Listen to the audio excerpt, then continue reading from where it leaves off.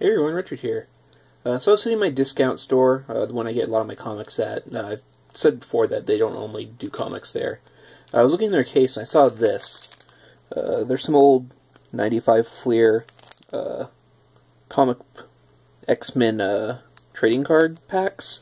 It was $1 for 4 of them. But they're not the 10 card ones, so I think they might be old promotional packs from when they used to put them in comics. I figured I'd just go ahead and open it. Sort of a bonus video, I guess. I wanted to open them anyway, so I might as well open them up on camera.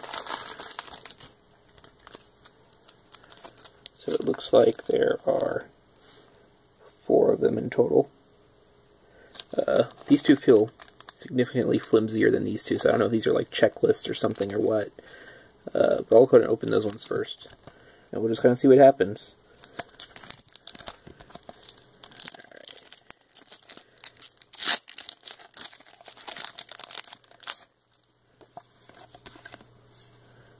Yeah, it looks like it's just sort of an ad thing.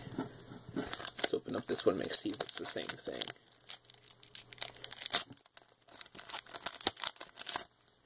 Appears to be. But let's open... These ones seem a lot thicker, so we'll do these ones. Yeah.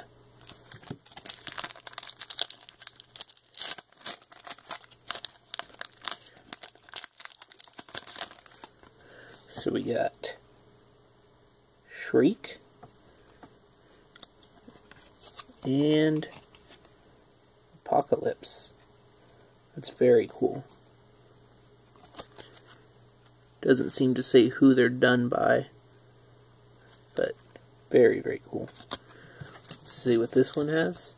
Like, I don't even know if these are going to be the same cards or not. They could be the exact same ones for all I know.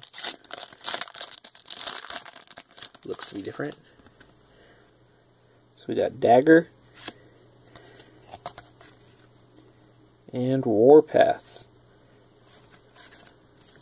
Go ahead and show them all. I don't know, I just thought it was something cool to do.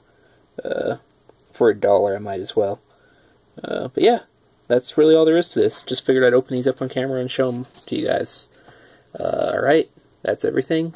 Take care.